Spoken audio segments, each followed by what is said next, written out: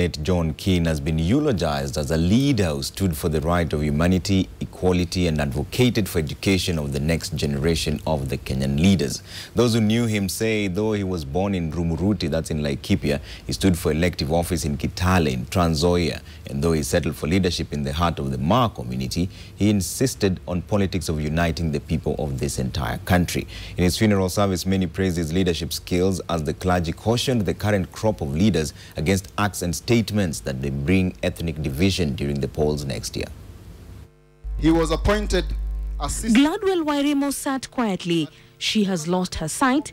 She spent 70 years with the love of her life and the father of their children, John Keane, who recently passed away on Christmas Day.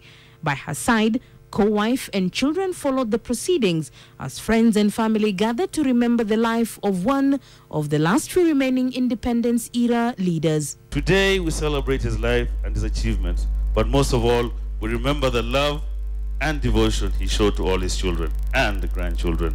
But even as those gathered here took time to recount moments they shared with the politician, the current crop of politicians was asked to take life lessons from the late John Keane. Now, especially this time, as we are headed for election in this country, Lord, we stand in your presence and plead with you, oh God. Please hold the country of Kenya. My lawmakers in the country, I want to sit down and ask you, Bishop Saguda, I want to ask you one thing. You need to know that the devil can ask permission to swift you guys in that parliament, Kamangano. And you have seen them move around, isn't it? Sometimes the devil has asked permission to swift them Kamangano wanamakia na maji, sio? Muliona siku moja kumwakia na maji. As political friends and foes sat together to honor one of their own, they were all quick to point fingers at each other, especially on the heightening political tensions in the country. Ndugu Sakuda, I address you now. Act justly in parliament, and there will be peace in this country. And I was very amazed because Mzee John Keane asked me and said, who is that who was lashing out insults to the presidency? So as you address Ole Sakuda, I think address your own house.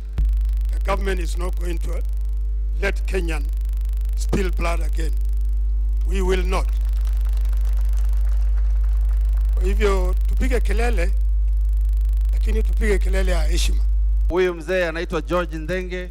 For those who stood with Keane in the struggle for independence and the clamor for a new constitution then, it was emotional to remember him while still feeling the pain of his loss. Sisi ni wajeuri, mimi na John Keane, hatuwezi kuambiwa kitu na mtu. Mtatusamee, tumeumbwa hivyo. John Keane haogopi kitu, George Ndenge haogopi kitu. Peace of God in our nation. As the family prepares to conduct Maasai traditional rites this Thursday and send off a father, friend, husband and grandfather, they pray that his legacy will live with them. He was an only child but grew up to become a father to not only his 15 children but the entire Maasai community. Leila Mohammed, NTV.